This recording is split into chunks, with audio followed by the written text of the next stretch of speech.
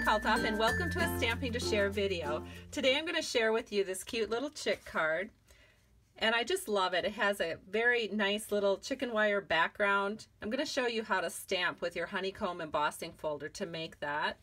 And then the stamps that we're using is called Honeycomb Happiness, and it's very sweet, and it's something that you can get free. When you place a $50 order, you can pick this as one of your free items from our celebration.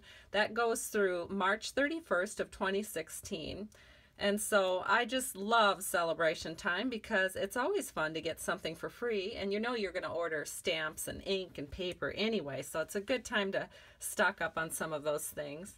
So let's go ahead and create this card. You'll notice that the chick, well, maybe you can't really tell, but hopefully you can. This has the wink of Stella on it, and it's just so cute and very quick and easy to create. So what we're going to do is we're going to start with a piece of basic black cardstock. I've cut it at 4 1/4 by 11 inches, and then I've gone ahead and scored it at 5 1/2. So I'm just going to take my bone folder. I'll fold it along the score line, give it a little press. That way it will lie flat for us. And then we're going to open it up and we're going to finish off the inside panel right away. So for the inside panel, I have a piece of very vanilla paper. This is 4 by 5 1/4. And then on the inside, I've gone ahead and I've just put a 1/2 inch strip of paper. This is from the paper pack called Going Places. It's a 6 by 6 paper pack, and it's just a little strip that's the same color as the outside of the card. It's our Delightful Dijon. So any little strip of paper just to add some interest to the inside panel of the card will work. I'm going to use some snail along the top panel here, and we'll just set this right in on our card so that all 4 borders are nice and equal. Then we'll go ahead and set this aside for a minute. And the next thing we're going to do is we're going to do some stamping. This is a piece of Delightful Dijon. This is 4 by 5 1/4. And we are going to actually stamp this with an embossing folder. So here's the embossing folder, and it's our Honeycomb embossing folder. Now there's 2 sides to every embossing folder. There's the indented side. You can kind of feel that because it's all flat. And then there's the side that creates the indents when you emboss, and that would be this side, the popped up side.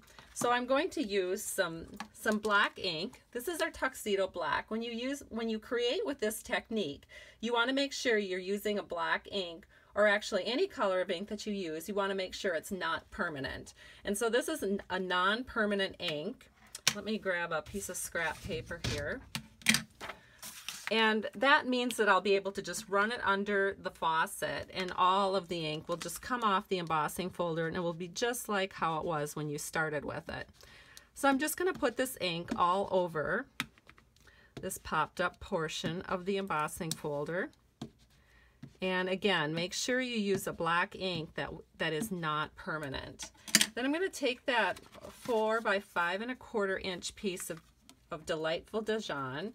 I'm just going to set this in. Actually, I think I'll put it over here.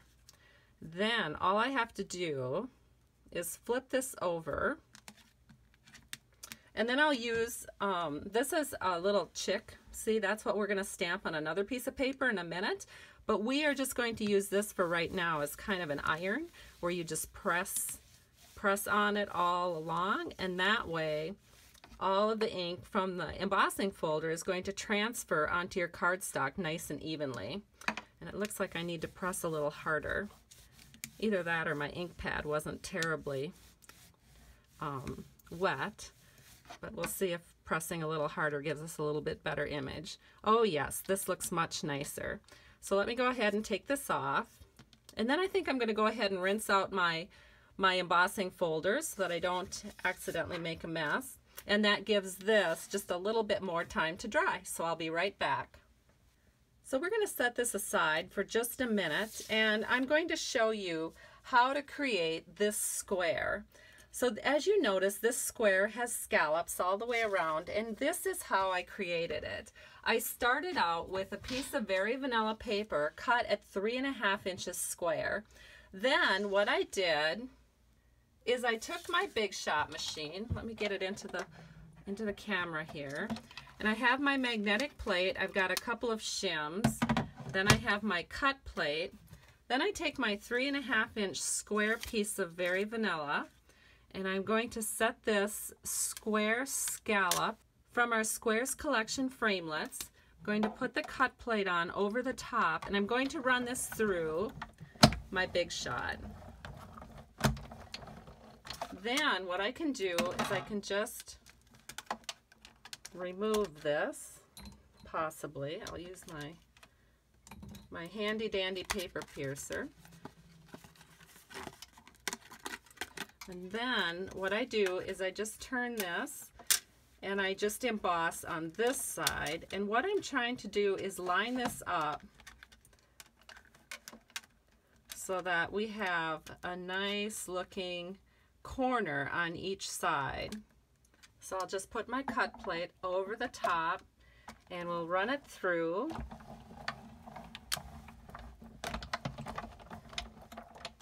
And then we should have a pretty good looking scallop square. So it will look just like this. And that's what we're going to use as one of the layers behind our chick.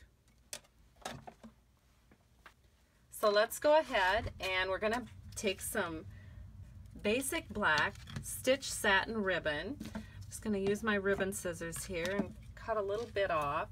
Then I'm going to use 2 pieces of Scotch tape and I'll secure this around, probably about 1 inch above from the bottom. So I'll just go ahead and secure that one here, and then we'll secure this one on this side. The next step is to layer our scallop square. So I'm just going to take some snail, and we're just going to set this right over here so that all 3 sides are nice and even.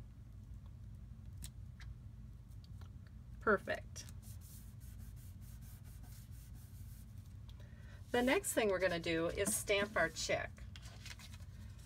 So our chick is stamped on a 2 3/4 inch square of So Saffron, and I'm just going to ink him up again with the ink that I was using. So this is our Tuxedo Black Memento ink, and we'll just stamp him right in the center.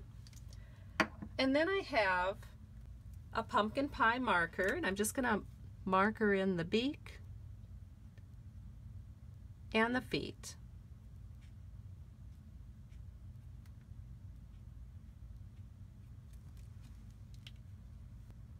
While I'm giving this ink just a little more time to dry, I'm going to bring in a scrap piece of Very Vanilla paper.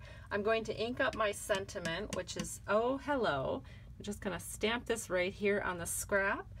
Then I'm going to use my washi label punch, and that looks like this. I'm going to flip it over and center that sentiment right in there and give that a little punch. And I can go ahead and get that ready with some dimensionals.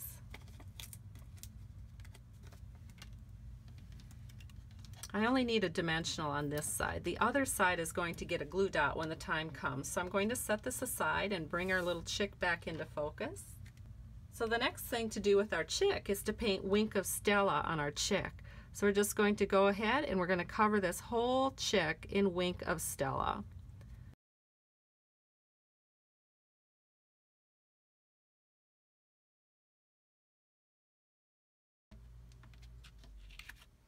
And look at how cute he is. Then we're going to go ahead and we're going to do a little more layering. So the next layer is a 2 7/8 inch square of Delightful Dijon. This is 1/8 inch larger than our chick is stamped on. So we're just going to take some snail again and put this right over the top of our Delightful Dijon. And we'll just make sure that all those borders are nice and even. And then we can just put this on dimensionals.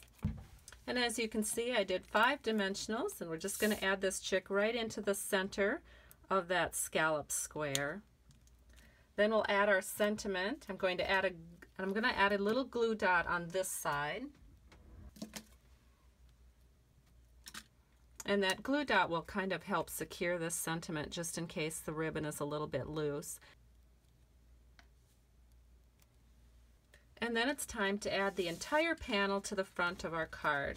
So we can go ahead and again, we'll just use snail all over our panel. Now you could also use multi-purpose liquid glue, but it happens that today my snail is quite handy, so I'm going to just go ahead and keep using the snail.